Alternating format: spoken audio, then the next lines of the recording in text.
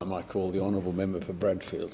Mr Deputy Speaker, I rise in this House to show support for the Armenian community and to join with them in the solemn commemoration of the Armenian Genocide. Many Armenian Australians are situated in and around my electorate of Bradfield on Sydney's North Shore. It is estimated that there are around 50,000 Armenians living in Australia, and around 40,000 of those live between the federal electorates of Bradfield, Bennelong and North Sydney. Armenian Australians have made an enormous contribution to Australian life and are prominent in many areas of commerce, trade and politics.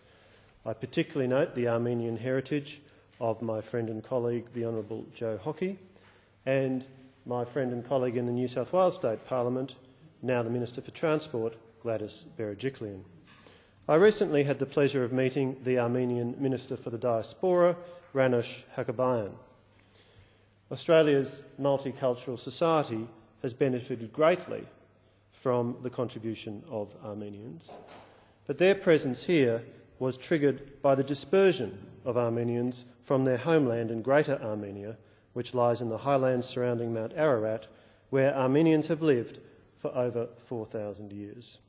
In modern times, Mr Deputy Speaker, we have witnessed the atrocity of the Armenian Genocide, which began on April the 24th, 1915.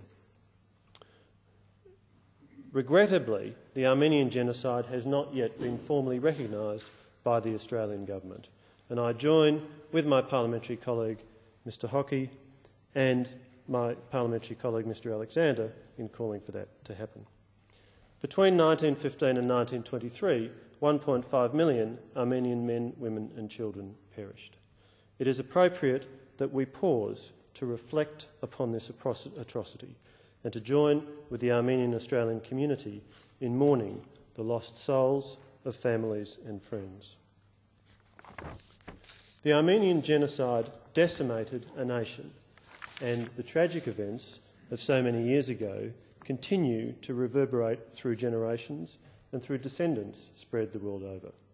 In the National Parliament of Australia, it is therefore important and appropriate that we take the time to mark this sad anniversary as a nation which has offered a home to so many people of Armenian descent, as a nation whose core values are profoundly confronted by the horror of what happened in the Armenian Genocide, and as a nation which is a member of the community of nations committed to building a harmonious and peaceful world, unblemished by the kind of ethnic hatred of which the Armenian Genocide is sadly one of all too many examples. I thank the honourable member.